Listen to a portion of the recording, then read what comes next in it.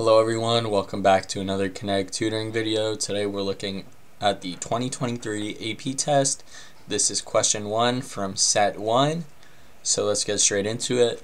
A system consists of a small sphere of mass m and radius r at rest on a horizontal surface in a uniform rod of mass m is equal to 2m at length L, attached at one end to a pivot with negligible friction where r is much smaller than L. There is negligible friction between the surface and the sphere to the right of point A and non-negligible friction to the left of point A. The rod is held out horizontally as shown in figure 1, then released from rest. The total rotational inertia of the rod about the pivot is 1/3 ml squared, and the rotational inertia of the sphere about its center is 2/5 mr squared. After the rod is released, the rod swings down and strikes the sphere head-on. As a result of this collision, the rod is stopped and the ball initially slides without rotating to the left across the horizontal surface. Derive an expression for the angular speed of the rod just before striking the sphere in terms of the length L and physical constants as appropriate. Alright guys, so the way we're going to do this is by applying our knowledge on torque. So let's write out our torque equation. We know that our basic torque equation is I alpha is equal to force times radius. Now let's take a look at what our force is. That's going to be gravity, mg. Make sure to keep in mind that the mass of the rod is 2m, so 2mg. And r is where the force is affecting the rod, which is going to be at its center of mass, which is going to be at the center of the rod, at length L over 2. And here the alpha stays the same. We can plug in the inertia of the rod, which we know is 1/3 ml squared. Here we go. So from here we can cancel out one of the L's, and we can also get rid of our M's. And additionally we see that we have a 1/2 and a 2 in here, so we can get rid of those. All that's left is G on this side and 1/3 L on this side. 1/3 L alpha rather. And now from here we can solve for alpha, and we'll get 3G over L. And from here we can see that our acceleration is a constant because gravity is not changing and neither is the length of the rod. Therefore we can apply our kinematics equations. Let's see. We know we have this base kinematic equation. V final squared is equal to V initial squared plus 2AD. But we can tweak this in order for it to fit in the rotational form. So that will give you omega final squared is equal to omega initial squared plus 2 alpha theta. And from here we can solve for our omega final squared and then find our omega final. We know our omega initial is 0, 0 squared is still 0, so we'll get that omega final squared is equal to 2 alpha, which is 3G over L, so 6G over L times theta, the degree of change, which we know is 90 degrees, written in radians, is going to be pi over 2.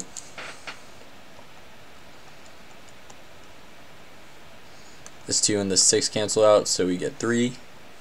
So we find that omega final squared is going to be 3G pi over L, meaning that our omega final is square root of 3G pi over L.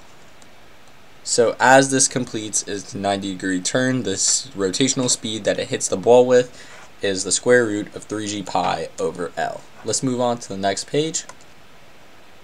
Erase all this here, but keep the 3G pi over L, because this comes in pretty useful. Because part B asks us to derive an expression for the linear speed v of the sphere immediately after colliding with the rod in terms of the length L. So guys, we know, let's find this in terms of linear speed first. So since we know this is the angular speed, the way to convert that to linear speed is by using our equation v is equal to r omega. So in order to convert it to linear speed, all you need to do is multiply it by the radius, which in this case is L. We have a L to the first power on the top and an L to the 1/2 power on the bottom, which will leave you with a L to the 1/2 power to the top. So the speed of the rod is going to be root 3Lg pi. And from here we can use the laws of momentum. We know that the mass of the rod is 2m, and the mass of the ball is just m, and then we have a velocity that we're not sure of. So boom, boom. And so from here we can find out that the velocity of the ball is going to be 2 times the velocity of the rod. It's the same thing, you just double it because the ball weighs half as much. Alright, so let's take a look at the other parts of the problem. After sliding a short distance, at time t is equal to 0, the sphere encounters a region of the horizontal surface with a coefficient of kinetic friction mu. Beginning at point A as indicated in figure 1, the sphere begins rotating while sliding and eventually begins to roll without sliding at point B as also indicated. The following diagram referencing the sphere while the sphere is traveling between points A and B. Draw and label the forces, not components, that act on the sphere. Each force must be represented by a distinct arrow starting on and pointing away from the point of application on the sphere. Alright guys, so there's 3 forces acting on our ball. We of course have gravity, force of gravity acting on the bottom of the ball and going downwards. We have the normal force, which is the gravity rather is acting on the center of the ball. The normal force is acting on the bottom. And then finally we have our frictional force, and since the ball is rolling this way, frictional force is going to be facing the opposite direction. So there you have that. And now, it asks us to find the linear velocity of the center of mass of the sphere as a function of time t. So in order to do that, we see that the only horizontal force is friction, and we know that the force of friction is equal to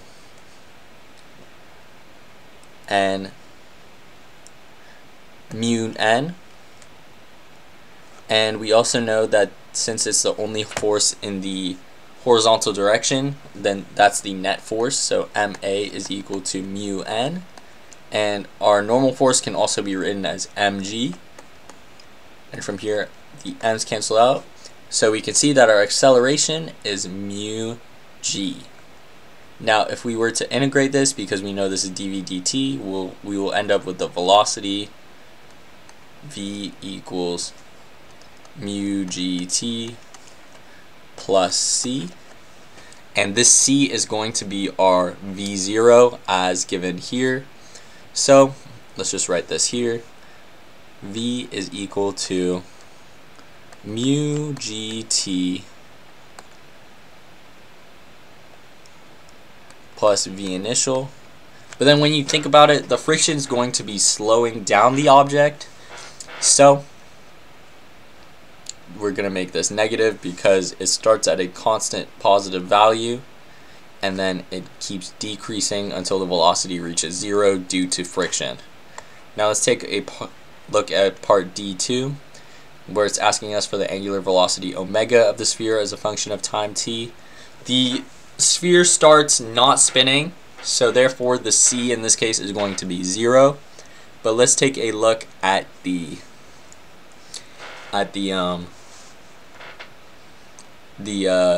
rotational acceleration and use that to find the rotational speed.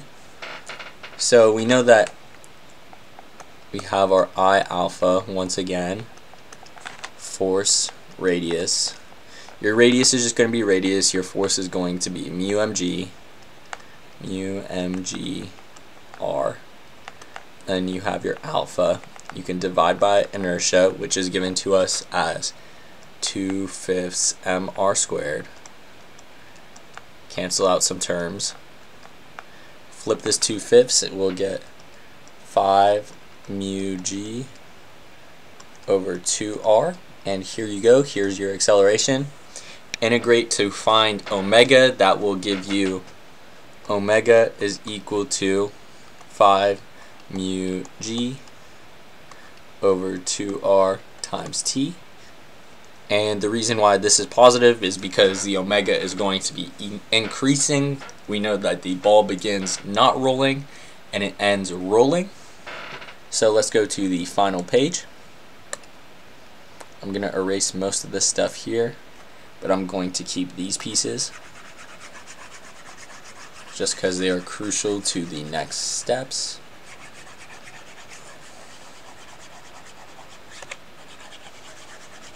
Alright, the next part wants us to find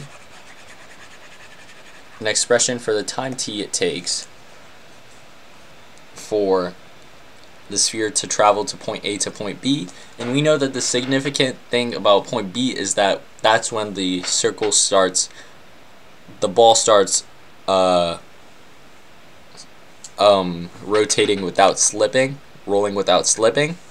And we know that when an object begins rolling without slipping, its velocity is equal to its rotational speed. So we can just set these equations together, equal to each other.